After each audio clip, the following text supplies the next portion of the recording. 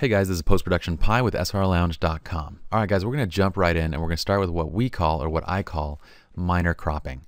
Now minor cropping is just basically making small crops to kind of correct lines and horizons on your image. So we're not taking out very much megapixels, we're just making small adjustments. Now I have exercise file 1-2 selected here and we're in our develop module. I'm going to hit F twice to go to full screen mode.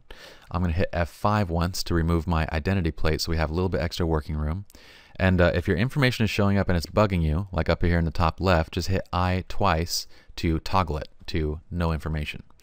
Alright guys, so what we're going to do is hit R to jump into our cropping tool, and we can have a few options with cropping. None of the images in this tutorial series really have, messed up horizon lines or anything that needs severe cropping or adjustments, but we can do a little bit of fixing on some of these images. So we have the option to either drag just manually and try and line it up by eye, or we can do what I like to do, which is use this straighten tool when we have a nice line to straighten with. So I'm going to hit Alt-Control-R to reset my crop that I just set. And what we're going to do is grab our straighten tool and we're going to click and drag on a straight line across that horizon line. Now if you guys have issues clicking and dragging on a straight line or walking on a straight line or whatever, this probably isn't the right tool for you. So just do it manually. So once we let go, let's check it out. We can test and look at our horizon line just by hitting O to switch to a different overlay. I like to use the grid overlay to kind of view my horizon line, just make sure it's all good. And it looks like it's pretty good. I see over on this side we have a few pixels going above that line. On this side we have a few pixels going above that line. We might have a tiny bit more on this side, so I'm just going to pull it just a tiny bit back. And that's fine right there. We've done a very minor cropping adjustment to this. I'm going to hit R to close my cropping overlay, and it looks fine. I mean, it looked fine previously, but at least we have a few techniques on how to crop an image. So let's save this as a new snapshot. Like I said, from here on out, we're going to save everything that we do as different snapshots for all of our images. So we're going to call this minor crop. Let's go and check out the rest of our images in our library module by hitting G. Let's just see if there's anything else that needs a cropping adjustment. So I'm going to go to my loop view just by double clicking on an image. This one's fine. Image 2-15. This one needs a little bit of a crop adjustment. So let's click R. And now what we're going to do is using this grid overlay. Remember, to get to the grid overlay, just cycle by hitting O until you get there. I'm going to do a little bit of an adjustment here. And it's just a really minor one, but I can tell it's just a little tiny bit off on that first version. So that's fine right there. We moved it by like 2 pixels, but whatever. We're perfecting here, guys. We are perfectionists. So let's hit O1 and we're going to hit minor crop. We're placing each one of these snapshots as with a number because we want them to line up kind of in order. So putting it as O1 is going to make sure that it stays in order versus just going by alphabet. So let's go to this one. Let's hit R again. We have a minor crop that needs to be done on this one. We're going to drag here, click, and pull down a little bit just to straighten up that line a tiny bit. And that's fine right there. With this image and with other images that we might run into is we're going to have little issues from lens distortion. And so we see a little bit of a kind of a crooked horizon. It's just a tiny bit crooked, but what we're seeing in this bend is actually lens distortion. So don't confuse the two. We actually fix distortion in a lens by making those transform adjustments, which we're going to get to later. So let's go to create a new snapshot. We're going to go 01 minor crop. Alright, let's go to the next image. This one's fine. This next one's fine. I think most of these next ones are going to be okay. Let's see this image on the bicycle. Let's check that out. Whoops, there we go. Okay, now I do see an issue with this image, and what we want to do is crop to the strongest line. That's always the rule in cropping, guys, is to crop to the strongest line. You might have tons of lines in an image, but there's going to be one that kind of has all the weight, and that's where you want to place the crop on. So what we're going to do is hit R. We're going to drag and pull this, and I'm going to test which line that is, and I'm going to guess the line that we want to crop to is actually the line on the road as well as this bike line right here. And it looks like straightening out those should actually make it pretty good. And it looks fine right there. If we have certain images that have strong lines, but we crop to a different line, you'll notice that it doesn't quite look right. It'll have something that kind of looks off about it. All right, next image. Oops, we forgot to save that as a snapshot. Let's save this as a snapshot. We'll go 01 minor crop. Let's actually cycle through on the grid view actually so it goes a little bit quicker. So I'm going to switch to my, my loop view. Sorry, hit E to go back to the library loop view, and let's cycle through and just see if there's any other ones that need cropping adjustment. Now these are creative twists, so I wouldn't necessarily crop these images unless I feel like it just doesn't work. One thing to be careful of as photographers is that, especially new photographers, we twist too much when we get into photography. We feel like it's artistic, and we actually twist too much and everything looks like it's falling over. So just be careful of that and not to twist too much when you have really strong horizon lines. You'll notice that we don't twist a lot when there is a super strong horizon line. We're twisting when there really is no really strong definition lines, creating a horizon or anything like that.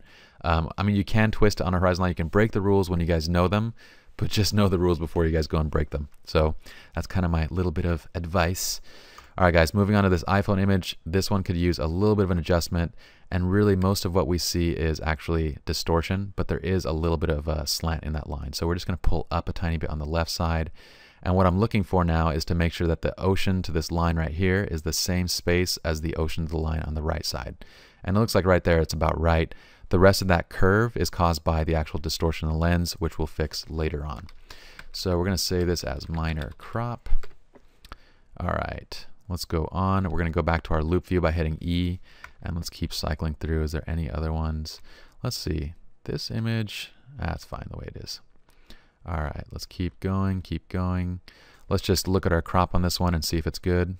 Looks like our horizon line is pretty dang close on this one. I'm going to might twist just a little tiny bit just to make a small minor adjustment. We got to be perfectionists, right? Actually, we don't got to be perfectionists, guys. That's one thing I would say be careful about.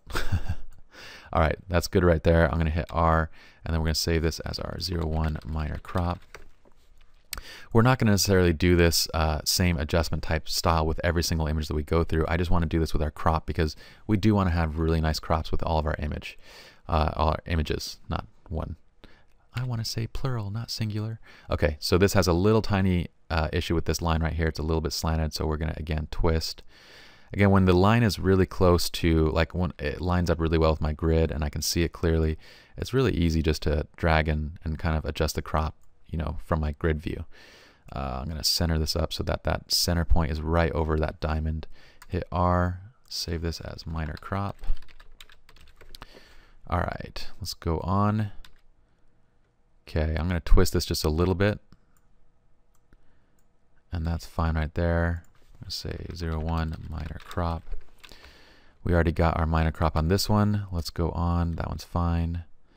This one looks good. Let's see. Yeah, that line is pretty good.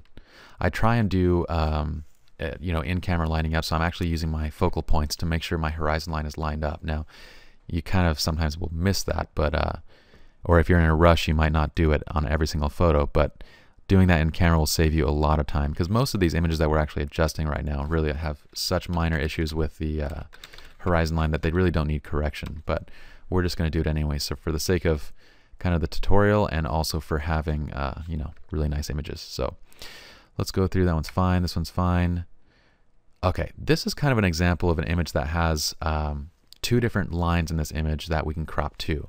We want to crop to the strongest line, and so there's lines on the staircase, and there's also this line from the pool table. Now, just from experience, I know that the line from the pool table is going to be the strongest line, and you guys can feel that just by looking at it. So if I do actually crop to the staircase, so if I actually, or not crop, but straighten to the staircase, if I take this straighten line tool, drag it across the staircase, and have this adjust based on the staircase, we're going to feel like the image is slanted. Even though the staircase is straight now, we feel like the image is slanted and this pool table is sloping down. So that means we've corrected to the wrong line. So we need to basically undo that. I'm going to hit R and then Alt Control R to reset my crop, or Option Command R on a Mac. And we're going to do that one more time. And this time we're going to actually correct just to that pool table. And it looks like in camera is actually really dang close. So let's just correct the pool table, which is right about, I think, there. What I'm doing here is I'm lining up this line right here to the black shadow right there, all the way across to the right side of the table as well. So it looks like right about there is good. I want this center point to be right over her head and be centered on the image, and that's fine right there. We're going to save this as 01 minor crop. And notice that we don't get that feeling now that is miscropped because we cropped to the strongest line. All right, guys, that's the last of our images as far as the minor cropping goes. Let's move on to major cropping.